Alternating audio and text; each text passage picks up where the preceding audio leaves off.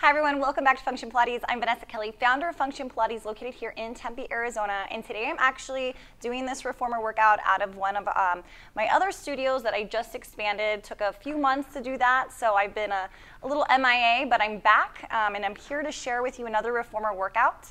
I am working on a balanced body piece of equipment here, so I will make the necessary spring recommendations to you if you're working on a different model at home. And today's workout is Meet Me at the Reformer. Since it's been a while, I want to go through a flow where we can just take things at ease. So if things have been a little crazy and hectic and you're just trying to find your flow again, this is going to be the workout so we can just start to slow down and just execute things at a more deliberate pace so we can just find that more internal awareness and going back to some of those Pilates principles. So if there's any props that you see me using in my workouts, I will link that in that Amazon storefront for you. So if there is something that you like, you can, these are my recommendations. And if you'd like to expand your continuing education in this Pilates journey, then I have some mini online courses that you can take a peek at, anywhere from 10 to 20 minutes long. They're very descriptive as I go through each of the material page by page.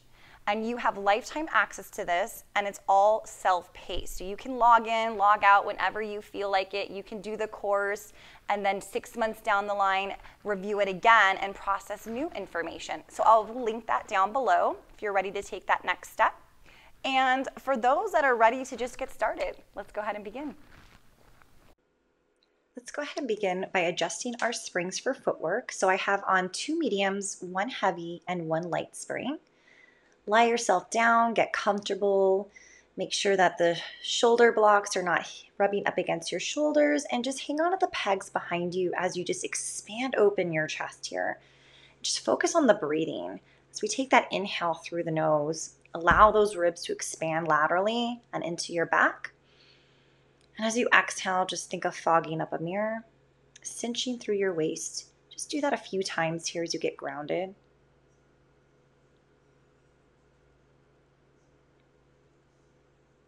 And then let's deliberately begin to arch the back and then flatten the back. So we're warming up through the spine here, finding our neutral pelvis position, just rocking carefully back and forth, and then relax it.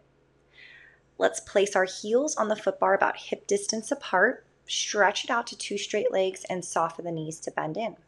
So we'll do about 10 repetitions here. Just really finding your own comfortable pace with this. Keeping the feet flexed, strong ankles, knees pointing up towards the ceiling. Really focusing on shoulders being relaxed, away from those ears. The back of your neck staying long. And let's adjust it down to the toes, same about hip distance apart. Challenging yourself to keep those heels lifted, because we're creating more distance. So as you apply pressure to each of your toes and your feet, you should feel this strong ability to extend from the backs of the legs. Facilitate the movement using your core, using your abdominal muscles, using your back muscles. Finding this extra lift up from your pelvic floor as you utilize the breath. Come in halfway, just hold. Let's heat up those thighs for a second. You should feel this build above the kneecap. And then stretch it out. Return yourself back in. Keep the toes where they're at. Just connect the heels. Form a V and stretch it out. So we're activating through those inner thighs. We're hugging those heels closely together. And again, with each repetition, we're very active and energetic through the legs. So it's not floppy, it's not being dictated by the legs. Again, this movement is facilitated from our core, so really find that mind-body experience and connection. Keep breathing.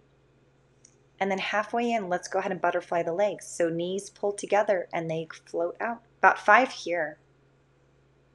Again, just to heat up through those legs and stretch out.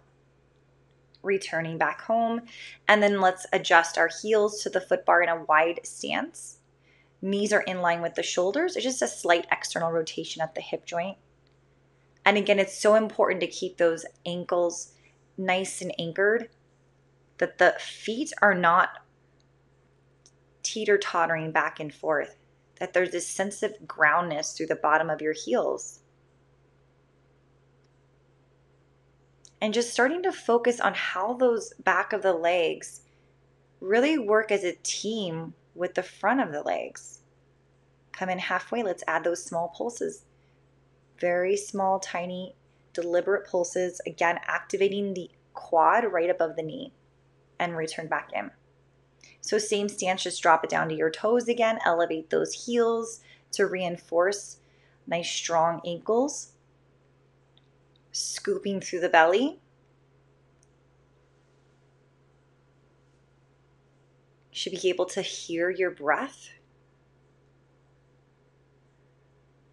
And just really quieting your mind here as you tune in to what your body is feeling. Arms are nice and long, or they can rest on your belly as well. But if focus on the distance here as you press long and then come in halfway. We're going to drop the heels under the foot bar and then float them back up again. Drop and lift. Drop and lift. And maybe you'll notice that one calf feels a little tighter than the other here. And then as you lift on that last one, push out and return home. Let's return back to that hip distance apart position and press. So we're going under with both heels and then just stretching one at a time for just a moment before we get into some calf raises. And then really thinking about dropping those heels under, lifting the heels up, dropping them under and lifting them up. Good. The articulation comes from lifting those heels, working through the toes. And maybe you need to ground one hip more than the other. Head into prances here, or running, I should say. Nice slow pace in our running.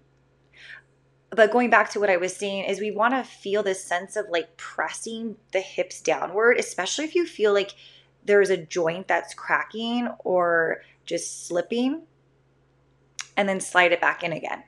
Beautiful. Hug those knees in. We're going to go into an abdominal series here. So legs to tabletop, hands above the knees, find flexion, stretch those arms up behind you. We're going into double leg stretch. So we simultaneously reach the arms behind us, frame the ears, extend the legs, circle the arms wide as we bring our hands over the knees. Good. We're staying lifted, eyesight toward the belly button. About 5 repetitions there, right into single leg stretch. So stay curled up. If you need to take a break, by all means, go for it. But focus on the energy just floating out through those toes here. How much higher can you get your chest? Lifting the shoulder blades off the carriage. Beautiful. About 5 each way. Extend the left leg and switch into our hamstring pull. Beautiful. Adding some pulses if you like, otherwise just singular scissors here. Shoulders down, chest is still wide. Good. Curl up a little higher. We haven't taken a break yet. Both legs straight to the ceiling, hands behind the head to support the neck, lower and lift. You know your stopping point.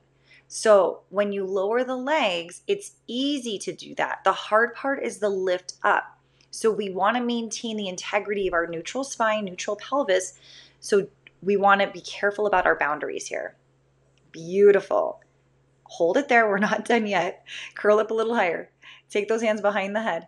Lower the legs. Lift it back up. Reach for those legs. Curl up a little higher. Maintain that height. Interlace the hands behind the head. Lower the legs.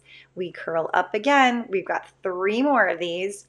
So take it as slow paced as you need to. We don't want to rush through this as though we want to get it over with. I know that. But this is where the work is developed, that intrinsic heat. Okay, hug the knees in, take a little breather, rock from side to side, and then we'll carefully go ahead and sit ourselves up. We're going to adjust those spring settings. And I want to go down to a really light spring here. So I'm going to go to a medium spring, and we're continuing with our abdominal series, but the focus is on control. So yes, it's light, but it means that we need to move slower, more deliberately and efficiently here. So hands in the handles straight up towards the ceiling. Wrists over the shoulders. Let's find our legs one at a time in a tabletop. Good. Exhale to press those arms straight down, floating them up as you inhale. So we don't want to have those wrists pass our shoulders here. So they are like zombie arms. And we're just going to do about 5 repetitions here until we move into a more intermediate level. Good. Curl the head and chest up. Can we stay in this flex position and continue with the movement of flexion, extension of the arms? Holding that tabletop nice and tight. Can you squeeze those knees together a little more like you're holding onto a $100 bill? Exhale. Keep those eyesight onto your belly button. Good. And then slowly return back down. Now, if you need to take a break by grabbing onto the foot bar again, feel free. Otherwise, continue with me. Legs are in tabletop, arms to a T, and we bring those palms in towards the hips. So about 5 repetitions with the head flat, and then we'll do about 5 repetitions curled up in that flex position. So take a deep breath there. Inhale to open, exhale to pull back in. And notice like your tabletop position. It's okay to have your heels a little higher. It may not be your ideal tabletop today, but it's safer on your low back and your neutral spine. Good. Take it down. Extend out that right leg for me, and we're going to add in some circles with the arms. So we're conditioning those shoulders by challenging our neutral spine as we hold our right leg out. So you're going to feel the work of the lower portion of your abdominals here. Float it up and down. Float it up and down. Beautiful. Reaching long through that leg as we hold our arms steady. That's it. Getting that nice tiny burn. And bring it back in. Extend out that left leg here. Hold it there. We're going to go into our circles again. So we open wide to a T, float it back up. Just think of conditioning the shoulders, like I said. Again, finding that tabletop, strong with that right leg, long with the left leg. Beautiful job. Go ahead and lower and lift. 4. Good. Stretch it long. 3. And 2. Good. Last time. Perfect. And let's go ahead and bring it back in. Hold those arms straight down, floating above the carriage. And then we're going to add a little tricep press here. So you're, again, not going to feel the arms so much. Simultaneously stretch arms and legs at the same time. Or you can always hold tabletop. That's always an option too. But like I said, the arms aren't going to feel a lot of this because we're on that medium spring. But that wasn't the objective for this series. The objective was to get more into the abdominal region. So as we curl up, hold that flex position, straight arms, straight legs, energize out through the fingertips, out through the toes. Relax your jaw, relax your forehead, shoulders away from those ears, curl up a little higher. There you go. And then rest and come back down. Find that foot bar, take a little breather, put those handles back on again. Do a little stretch if you need to. You know your body. And then we'll carefully go ahead and sit back up. So I'm going to change out the handles to my loops, but if you already have loops, then go ahead and you can just stay as is. And then I'm going to add on a light spring, which for balanced body, I have now a red and a blue spring on. Then go ahead and find yourself back down flat on your back. And then carefully, 1 foot at a time goes into the loop. Find tension. And then bring the other leg up. Find tension. Beautiful. So from here, we're just going to go ahead and begin to point through those toes. And I'm going to go right into some circles. So drop the legs down here. And then stretch them apart. Return straight towards the ceiling. So the goal is to have your tailbone grounded and heavy. Even though it may feel really nice to bring the legs closer towards your chest, but that's not what our purpose is here for today. We're mobilizing through those hip joints. Good, so holding here at the top, lower the legs, And then we're going to just lift straight up. Now I want you to think about pressing through the back side of the legs. So you're developing more of this heat from the glutes into the hamstrings as you lead the way to lower. And see if that makes a difference. And then return back up. So let's reverse our circle now. So take the legs apart and stretch them up. Go out wide, circle around, bring the legs up. We're creating more mobility again through the hips, some synovial fluid. And even if you want to challenge yourself here, I would even look at your legs. Are you opening them equally? And then we're going to hold here, open and close the legs like the heels are sliding across the table. We're on the same plane, same line. Beautiful. Open, activate those inner thighs. Just feel like the heels are magnets back together. They're drawing this heat, this companionship back together. And then bend the right knee, stretch the left leg. Go out to 45, bend the left knee, and continue. It's almost like you're walking up the wall in a sense. And I like to flex my feet here just because I feel like I can have more sense of connection with this particular exercise. Plus, it also helps to stay put with the loops. Keep breathing. Check in with your upper body. How's the neck and shoulders doing? And then soles of the feet together. Knees are wide. And we're just going to go ahead and make this Ferris wheel. Now, how big your Ferris wheel is totally up to you. But the whole purpose is that we're strengthening through the inner thighs. And this is all about hip strengthening. So every single exercise we're doing here is all about creating more stability through the pelvis and strong hips. Of course, those inner thighs are going to feel it. Reverse when you're ready. Keep those heels and toes connected. This is a challenge in itself. So see how you're feeling with this. Good, arms are long. Take it into that Buddha stretch. Relax for a second. Headrest is going to go down when you're ready, if it's not already there. Again, just wiggle off the shoulder block so you have some room. We're going to go into a short spine variation. So heels together, toes apart, extend out to 45. Let's bring it in slow. So I want you to not intentionally lift your hips up, but come into the stopper. Now, with power, we lift up. Bend both knees into parallel, push up again. Now frog it. Lower the spine, articulate one vertebra at a time here. Tailbone reconnects to the carriage. Exhale to two straight legs. Slow, slow, slow. Can we come into the carriage before piking the hips up? Beautiful. Now we bend for 2 times. Press, get long like you're reaching in opposition here. Lengthening out through the spine. Frog it. Scoop the belly, articulate with control. Those abdominals are playing a huge part here. And then press out. Good. Let's try that again. So come in slow. Then we peel the hips and spine off. Bend in for 3. Reach long. Good. Trying to keep the carriage quiet. That's the tricky part. 2. And 1. Frog it here, heels together, toes apart, bend the knees, lower it down like a string of pearls, one vertebra at a time. Tailbone is the last thing to touch, and exhale. Good. Let's bring our feet out, find that foot bar right away.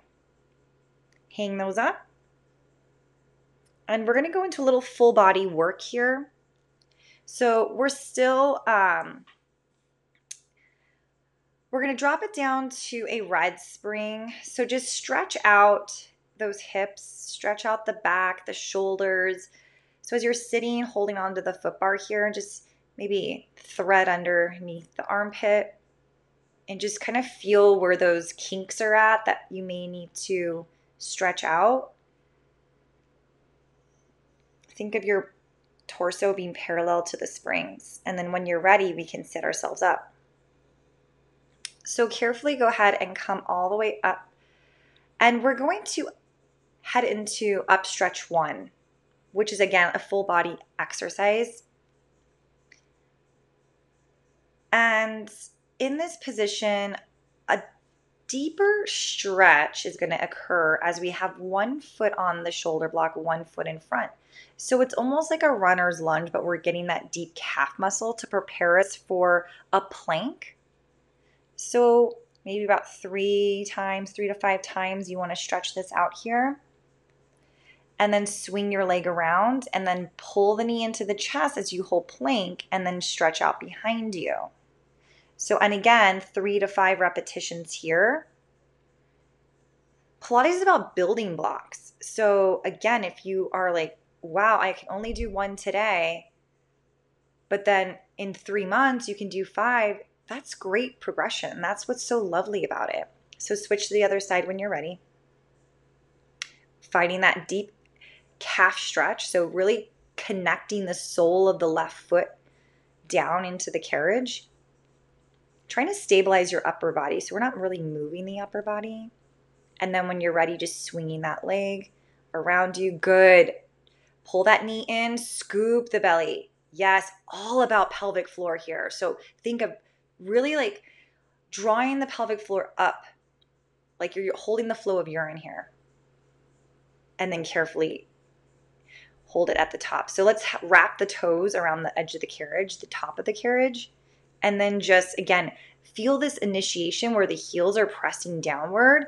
And we're going into a modified plank because I do want you to feel like you can have your heels pressing into the carriage. So everyone's going to be a little different depending on how tight those calves are. But the goal is to stabilize through the upper body as well. Think of pushing your hands into the foot bar so that we're not winging out through our shoulder blades. This is all about creating that activation through our lat muscles, our back extensors. Good. And then let's go ahead and carefully come back down. We're going to stay in this kneeling position, and I'm still in the same spring. I'm still just on that medium spring. But instead of being supported by the shoulder blocks, find yourself about halfway on the carriage. Maybe your feet are just hanging off. Hands in the loops, and I want to do this chest expansion nice and wide. So this will allow those shoulders to drop down and create space between your shoulder and your ear. And then notice where this work is being activated. So think underneath your armpit, right through the center of your back here. And then flip your palms forward. So same idea, same chest expansion, just a different variation of the hand placement. Chest is wide open. Maybe tuck your tailbone under a little bit. See how that changes the feeling of balance here. And then it makes your abdominals work harder, right? Pressing back. Good. Now we're going to cut through air here. So palms are looking at your body and just slice it back. So this is just a little bit more tricep feeling here. Beautiful. And it's about 5 for each. So about 15 repetitions total, which you may not feel after this class, but you'll most likely feel it tomorrow. So bend down on your knees if that's a capability for you. And then let's take it to a bicep curl, but then lean back. So with this leaning back position, it's going to force you to really pay attention to using your core to maintain this upright position, this diagonal position. And about 10 repetitions here with the bicep. And notice that your elbow is staying just below the shoulder. You're co-contracting with bicep and tricep as if your elbows are resting on top of a table. Use your breath and then return to come back up again. So as we continue to hold on to our loops, we're going to go ahead and have a seated position here and then bend your knees so the feet are flat up against the headrest. And then we're going to go ahead and tuck that tailbone under to a scoop position. Open your arms wide to a T.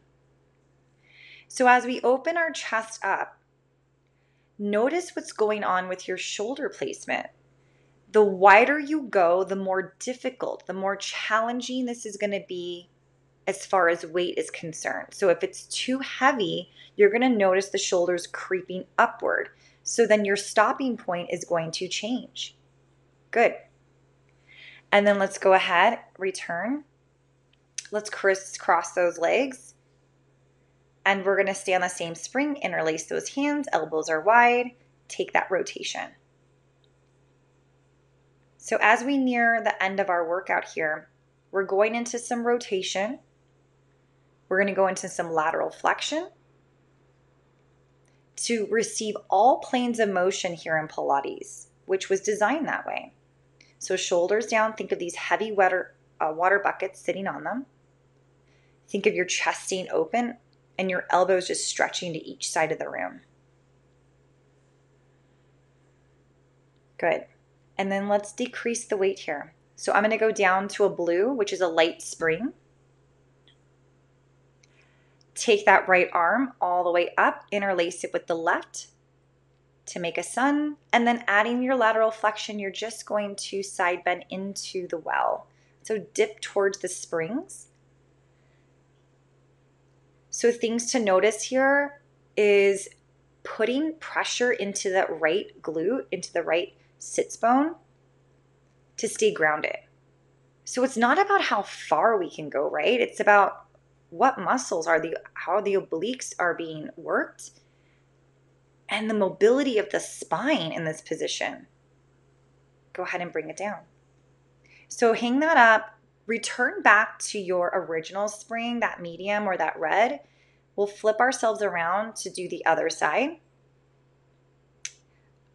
And you can always modify by sitting on a box or zigzagging your legs a different position. But when you're ready, about 8 repetitions here as we rotate. And then things to take note is that the torso, the spine is rotating. It's not just a glance over your shoulder. That would be considered false rotation. And it's not the same benefit to the exercise. So know your limitations, know your range of motion, and it's okay if it's not as wide range of motion as it was on the other side. Let's drop it down to our lighter spring. Let's take our hand up, interlace, good, find your form. And then when you're ready, we're going to go ahead and take it over. Beautiful. Just feeling that nice oblique stretch, feeling the obliques working, and noticing how this might feel different. Maybe it's harder, maybe it's easier. But I love that the way that the exercises can really speak about our bodies. Or basically it's our bodies speaking to us. And then return and come back down. Again, about 8 repetitions there. If you'd like to do more or less, feel free. And then we're going to stay on that same light spring, that blue spring, and grab a hold of your box. And we're going to take it into back extension. So I'm fine with the foot bar up.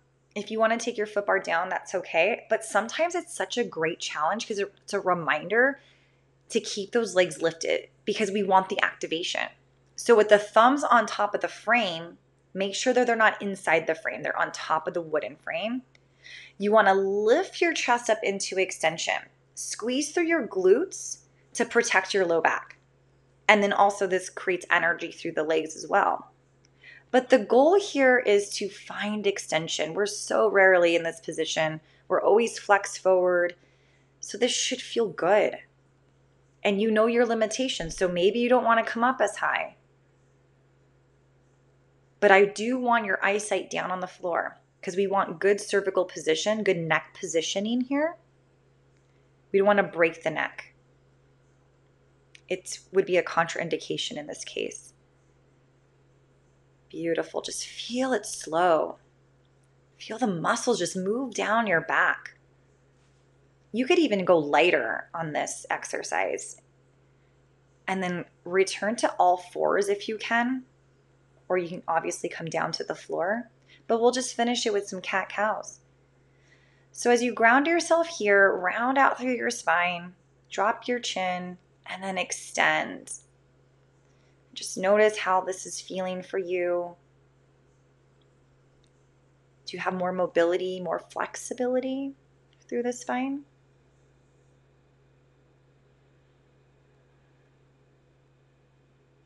Beautiful. Just about 3 repetitions, 3 to 5. And then carefully step off to the side. And we'll end it with a couple roll downs here, guys. So hip distance apart, standing tall. Let's sweep those arms up, take a dive back, and then go ahead and roll it all the way down. And just take a moment to check in with your body. How is it feeling? Are you closer to the floor? And slowly scoop that belly up, rebuild the spine here, rolling those shoulders back. One more time. Let's take it up. Thank you guys so much for watching. It's good to be back. And I really like you to check out some of those mini courses that I've created. I'll link it down below. I'll see you next time.